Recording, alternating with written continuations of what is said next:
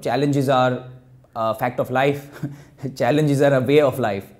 But if we don't do it, then who will? And if we don't do it now, then when will we do it?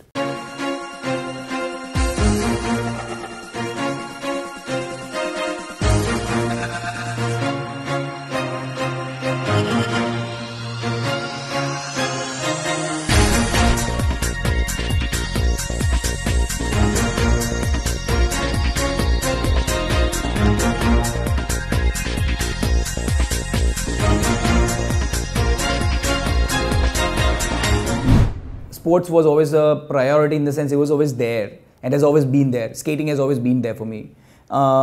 Studying science and pursuing engineering was all for my mother. But then eventually, it was what happened was being a bad engineer and being a good athlete.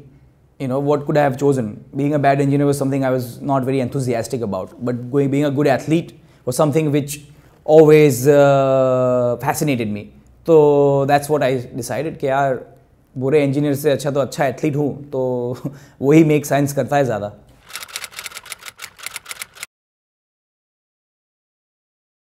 So financial challenges, of course, I mean, you know, being an athlete, financial challenges are always there.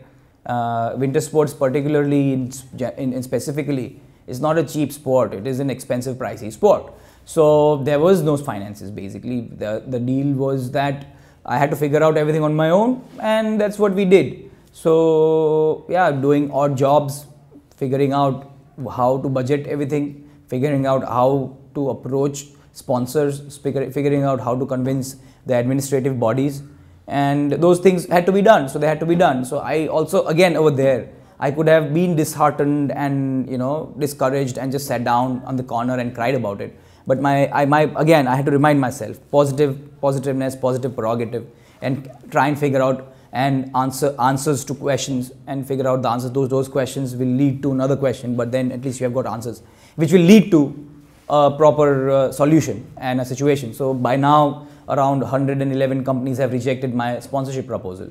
But so what? You know, 112 might be the one. And not giving up is something what a sport teaches you, especially this sport. It teaches you not to give up. If you give up on the sport, it gives up on you. If you don't give up on the sport, it won't give up on you. That is my hope and that is my faith.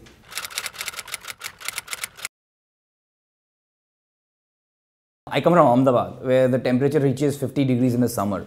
And we have one word for ice and snow, baraf. So it kind of fundamentally, it was all like redefining, understanding, reinventing yourself every day, every minute.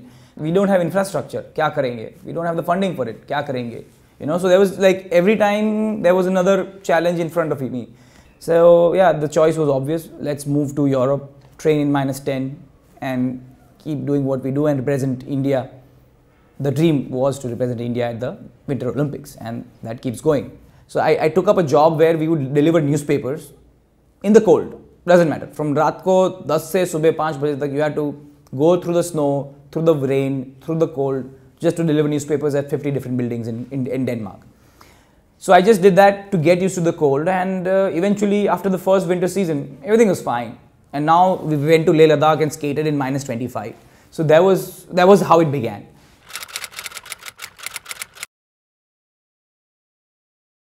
There is hope and faith. There is a hope in the mountain states where there are facilities for skiing, for example.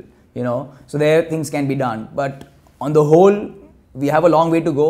But if proper resources are allocated, things can be done for sure. We have enough talent, and we have enough funding also for that. No problem. Our sports has been a way of life so far, so it means everything. It has given me everything, so I cannot imagine my life without it. Challenges are a fact of life. Challenges are a way of life. But if we don't do it, then who will? And if we don't do it now, then when will we do it?